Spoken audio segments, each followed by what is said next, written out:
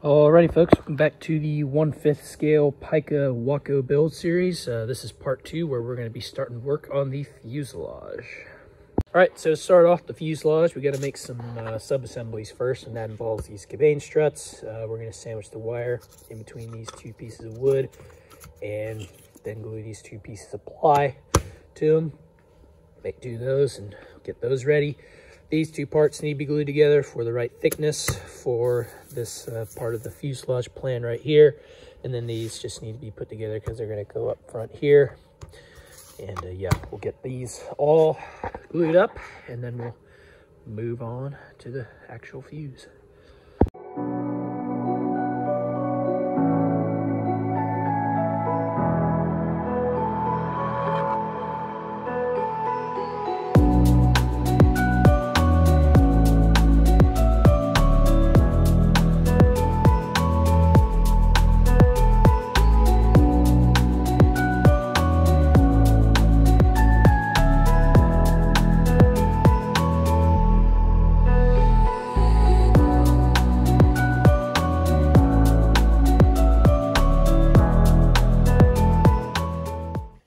And a lot of folks are probably wondering, what am I going to use to power this Waco biplane? And no, it is not going to be a two-stroke as shown in the plan.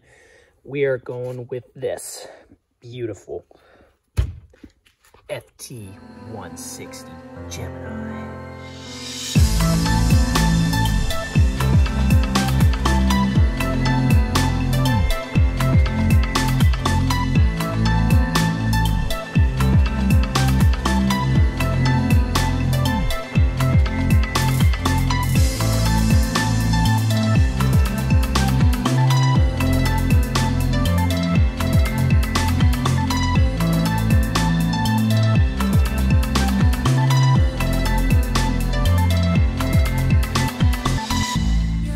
Yes, sir. That's right. We're going to put a really nice engine on this. I mean, it just feels fitting to put it on, you know, a biplane or a build like this. And for my subscribers wondering if this is the same engine off my big stick, you are right. I do have another engine for this plane, so it will not be totally grounded and it will still be flying. But it just feels more fitting to put this engine in a plane like this Waco. So anyway, yeah. That's what's going to power this baby, this beautiful OS FT160 Gemini.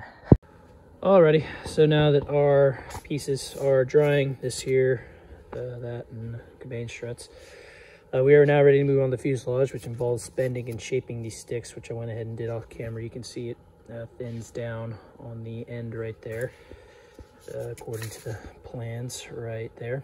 The stiffeners then go into place, and then we will go ahead and glue these parts on and start getting the assembly done on the fuselage. So let's get back on the time lapse.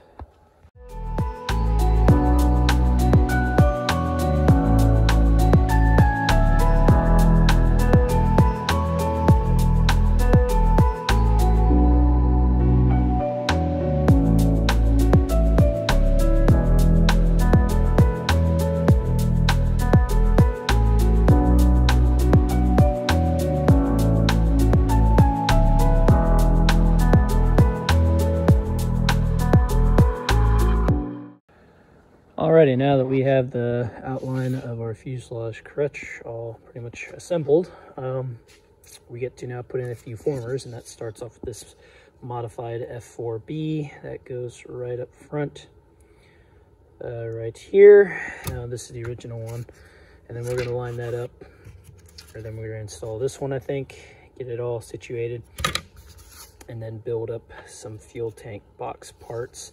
But anyway, yeah. That's the plan. Get some fuselage formers on, and yeah, we'll continue on with the fuselage.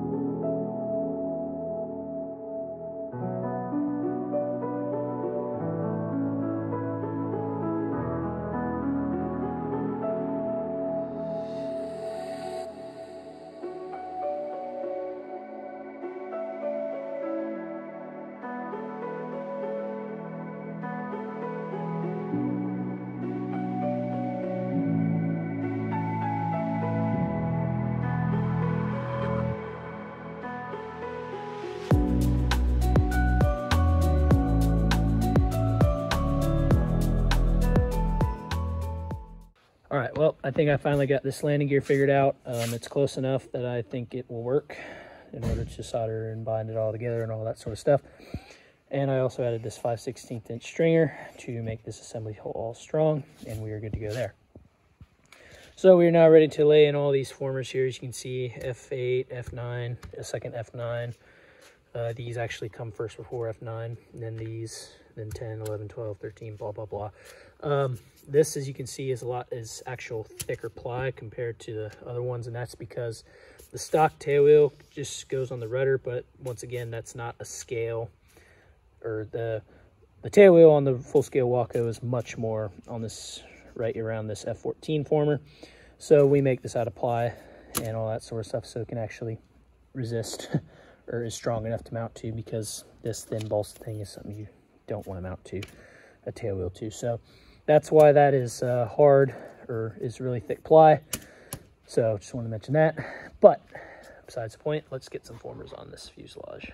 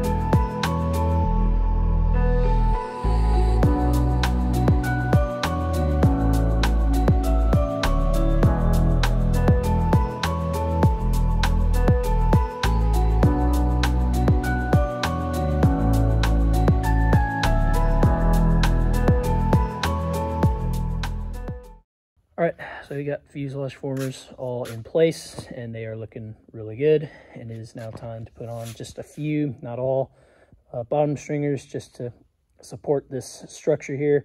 And then we're going to take it off and apply some forward sheeting that pretty much extends from here, kind of curves up. Let me see if I can, yeah, kind of like that right there. Sheet it, insert our cabane, struts, and all that sort of stuff. So anyway, yeah, that's what's next up. So let's get to it.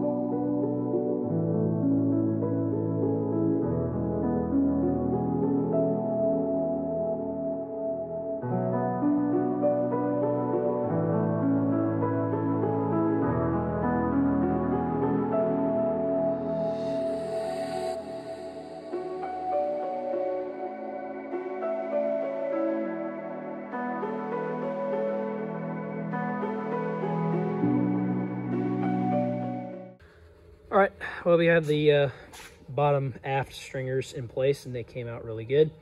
So while this was empty here, I did decide to mount my tail wheel mechanism, I guess. Anyway, these are just two nitro engine beam mounts that I sawed off and drilled a hole through the bottom and top of them to house this wire that I got going on, and then to steer it, I plan to use that control arm up there through this slot, I guess. I mean, that's what I'm thinking. I don't see why not. And I think it should work pretty well. So that's my tail wheel set up so far, and we'll go ahead and see if that works.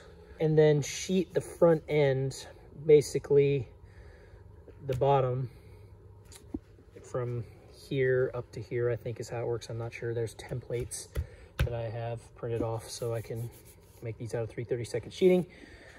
But anyway, yeah, let's go ahead and insert our cabane struts and get the forward sheeting done. Well, I figured I ought to show y'all or introduce all you folks to these two. If you see my shorts and all sorts of other videos, let's just say annoy them quite a bit.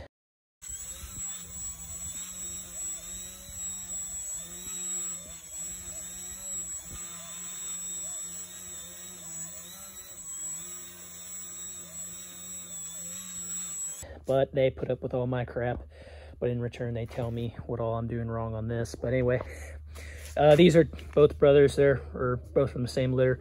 This is Clico here, the gray one, and then the yellow one here is Chet. Both super fun cats to have around. They put up with my shenanigans and all that sort of stuff. But yeah, these are my two kit builders, FA inspectors, I guess.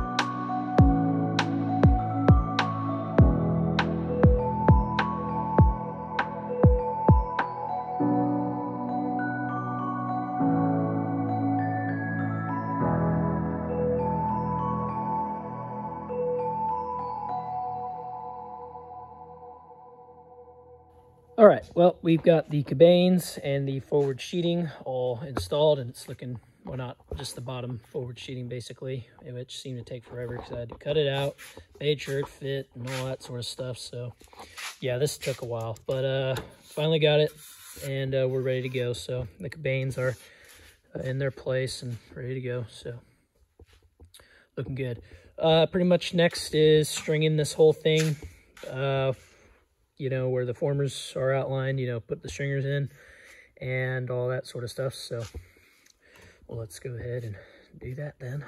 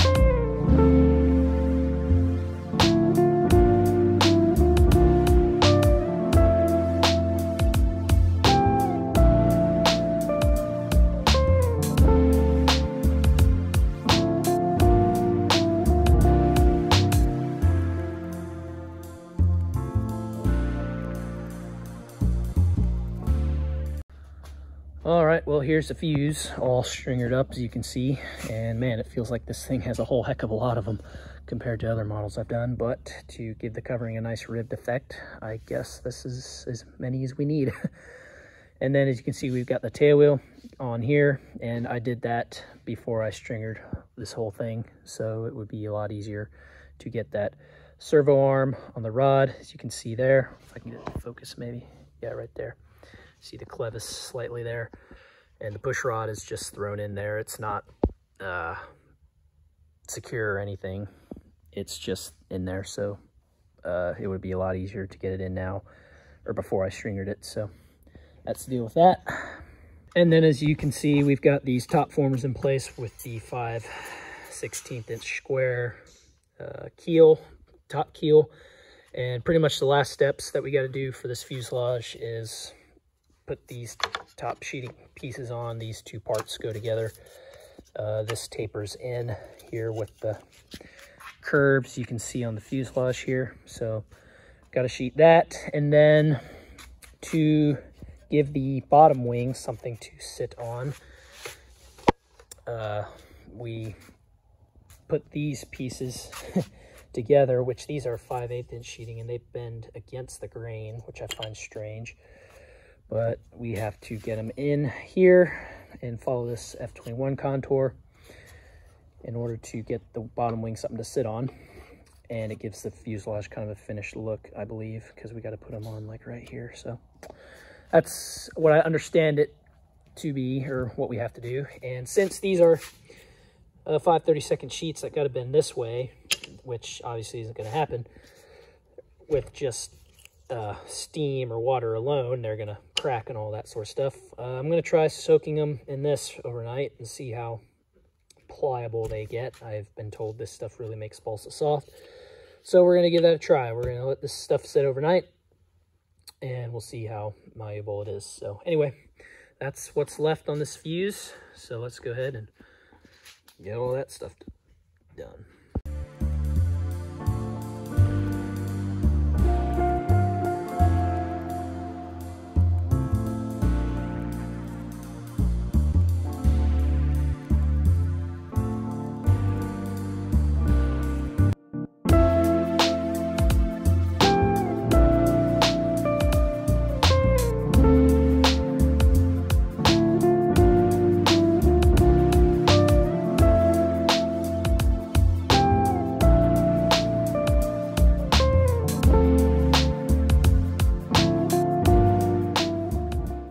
So after letting these parts sit in the ammonia overnight, they're still not bendable enough for me comfortably. I mean, it did soften them up a lot, more than wood or more than steam and hot water would have ever done, but they're still not bending enough. So what I'm going to do is I'm going to cut new ones out, and I'm going to make the grain go the other direction, and that should help these bend a whole lot easier to the shape that we need.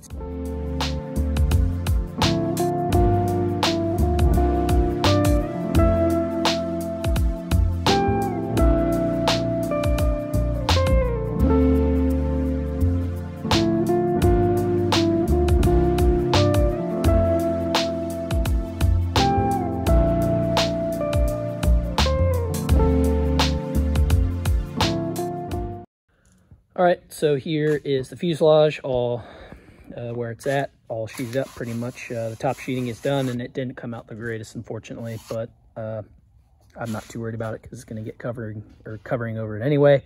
So, and I can sand it and fill it and all that sort of stuff. And then obviously, as you saw, we finally got the wing saddles in their place right there. So, looking good. So the last thing I'm going to cover is putting these turtle deck formers on, and then I'm just going to put in the top stringer, or the top keel, I guess, on each of these formers. And the reason being is because I think it'd be a lot easier to route my servo push rod, so I still have this open cavity, you know, do all this sort of stuff. So that's the plan anyway. We'll see what happens, but let's go ahead and get these rest of the formers on, and we'll finish up part 2.